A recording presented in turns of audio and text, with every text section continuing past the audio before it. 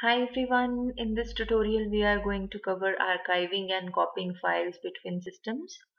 So after this lecture you will be able to use tar to create new compressed archive files and extract files from existing archives.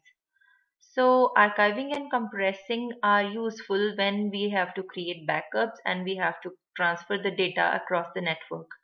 So tar is the oldest and the most commonly used command, and tar stands for tape archive.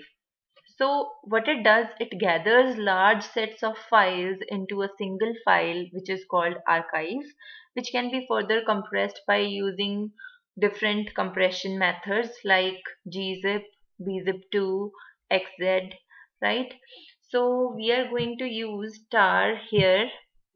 The command which is to be used is tar, then space hyphen cvf, which stands for create, verbose, and forcefully. So it will be used to create the tar file, and the method is tar space hyphen cvf and then space name of the archive which you want to create.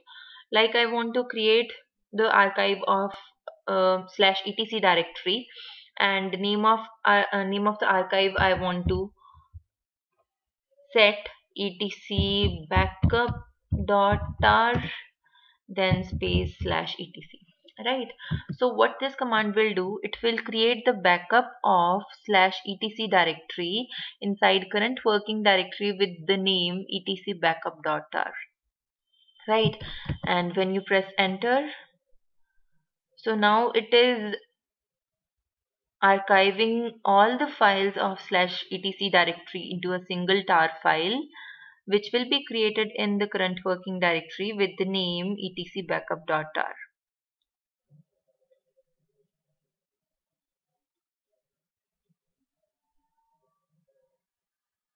Right, so it is done, and when you press ls, it will display etc backup.tar, right? And you can compare the size of files also by using du hyphen hyphen si command. So when I write slash etc, tree is of 29M, and when you use the same command for etc backup.tar, then it is 27M, right? Now you can use various compression methods to compress this file further. So compression methods are gz, gzip, or bzip2 or xz, right? So I'm going to use gzip space name of the tar file. When you press enter, it will take a few seconds to zip this file, and what it is doing, it is compressing the file actually.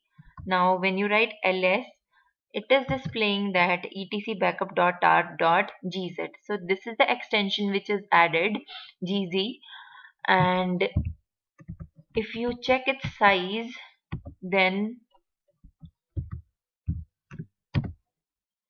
it is 16M. Okay, so now the file is compressed, and it can be stored in it can be attached to your mail, and it can be stored for further recovery and as a backup, or you can send this file to the remote system. So for that, if I'm checking my 59211, right? So this is my IP address, and what I want to do, I want to send this file to the remote disk. So I have one more machine with me, and I need to bring up its connection. And what is the IP address? So 192.168.159 and 132. This is the IP address of this machine, right? Now I am going to send this archive to this machine, and for that we can use scp command. So you can check the manual, man scp.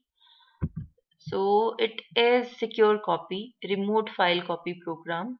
SCP copies files between hosts on the network, it uses SSH for the transfer. SCP, you need to make sure that SSH service is enabled on the remote system. Coming out of it, and the method is SCP space etcbackup.r.gz, then 192.168.159 space 132, and inside /mnt directory. Connection refused.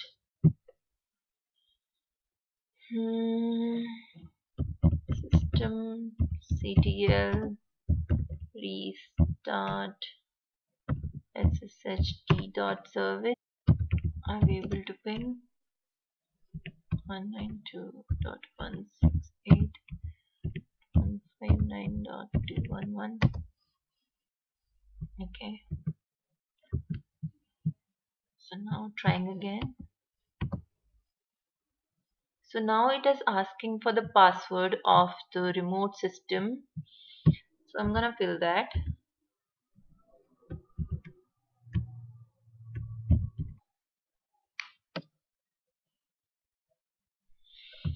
Now, so I have got the file, the zip file in this machine, etcbackup.r.gz, and I have moved to this directory /mnt, and here this file is present. And if I want to uncompress this file, then as this file is compressed by using gz, so I need to uncompress it by using gunzip, right? So gunzip space name of the file, and when you press enter and press ls, then this file is now unzipped. Now this is the archive which I have in this machine, and in order to extract it, you need to use tar space hyphen xvf, stands for extract verbose and forcefully. But if in case you want to just list the contents of the tar file without extracting it, then for that we have tar space hyphen tvf and space name of the file. Now if you press enter, it is long listing the contents of the archive, and in case you want to extract this, then xvf and press enter. So the file is extracted, and in case you press ls, then it will display you etc directory and the archive, right? So this directory, etc directory, is actually the /etc directory of this machine, of the other machine, right? So you can move into this directory and you can list the content, so it is displaying everything, right? So in this way you can archive a file by using tar command, and you can copy that file into the remote system by using scp command, and you can unzip the file by using gunzip or bunzip2. And after unzipping the file, you can list the contents by using tar space hyphen tvf command, and you can extract the file whenever you need by using tar space hyphen xvf, right? So this is how archiving and copying files work, and this is one of the oldest and most commonly used command for backing up and for sending the files onto the remote system, right? So tar is very useful, and we will cover some more interesting concepts of RHEL in the coming days. Thank you so much for watching.